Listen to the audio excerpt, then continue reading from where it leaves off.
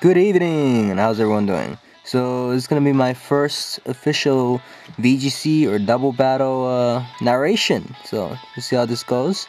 I have a battle, or better yet, I have the round 4 battle from the VGC 2012 Autumn Tournament. So have that match. Hope you guys enjoy it, and it's gonna be kind of a quick one. It's pretty much like a 9-round match.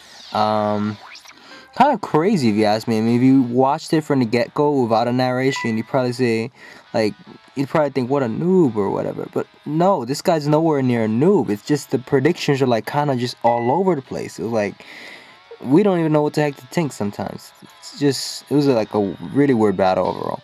But, anyways, yeah, he has a team with the Thunderous, Musharna, Toxcroak, and Kingdra, and I'm with the usual rain that I brought there, so I'm the guy on the bottom there. Anyways, let's just start the battle here. And it begins. I'm going to keep it at 1 speed, because it'd take long to speed up a narration or whatever. So anyways, he's going to lead off with Thunderous, Musharna, and I apologize if you guys can't read the writing. Let me see if I can zoom out a bit there. Alright, so Thunderous and Musharna. Now the rain comes out. I'm going to try to fake out Musharna because I thought about this. I predicted that he would protect with his Thunderous, so I decided to fake out Musharna in thinking that he would probably protect and Psychic my guy. But I made a really bad misconception and ended up taking a Electric Gem Thunder to the face, which is really bad for me. However, that's easily cancelled by Awakened Berry, but the question is whether I can actually survive this.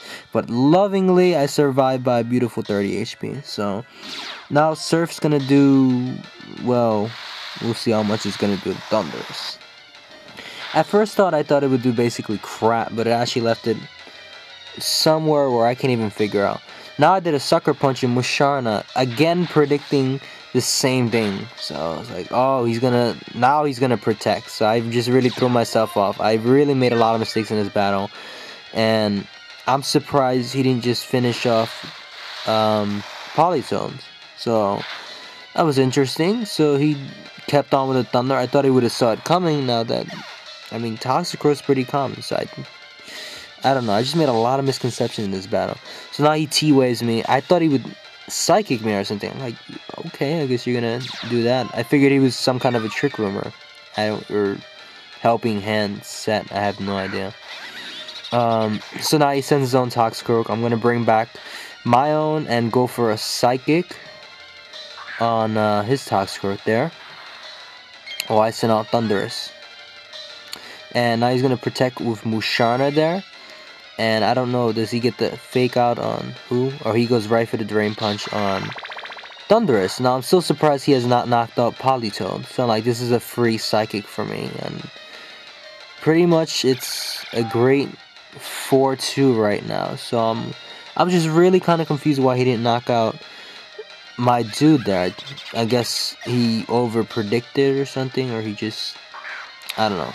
But anyways, this battle is gonna really go in my favor because he's letting my Polytoad stay in there. So I'm just like, let me kill Polytoad. I'm like, you should have done it a while ago. Like, alright, you know what? I'm like, let me just Surf and see what happens. Weaken the Musharna, do a little damage in Kingdra, and let some wonders go. So he tries to, oh no, actually he does. He T-Ways my Polytoad. I'm still confused at this guy. I mean, so now I'm just gonna withdraw this thing back into Polytoad. I'm really like playing around here to avoid getting double attacked there, but he protects again, and I believe he goes for an attack on Toxicroak, Ice Beam. I mean, he could have Draco'd or something else, but he didn't. And now I set up the Perish Song, because I'm like, you know what, if Polytoad's gonna stay in here, we'll let him do his job. So I figure let's let this battle get a bit more fast-paced. He's down to his last 2. There's nowhere he can run right now. So he's sealed right in my trap. So 3 turns to go. And this will be really quick. So I'm going to switch out, try to stall him for as much as I can. Send this thing in, go for a fake out to stall his other. What did I? Well, I think I fake out Kingdra. So to stall that thing out, instead his Musharna is just going to keep on doing whatever it's doing and not using Psychic apparently. I'm serious. I didn't predict that he was gonna do that. I'm thinking he's gonna just knock these guys out. I'm like, they're fodder at this point.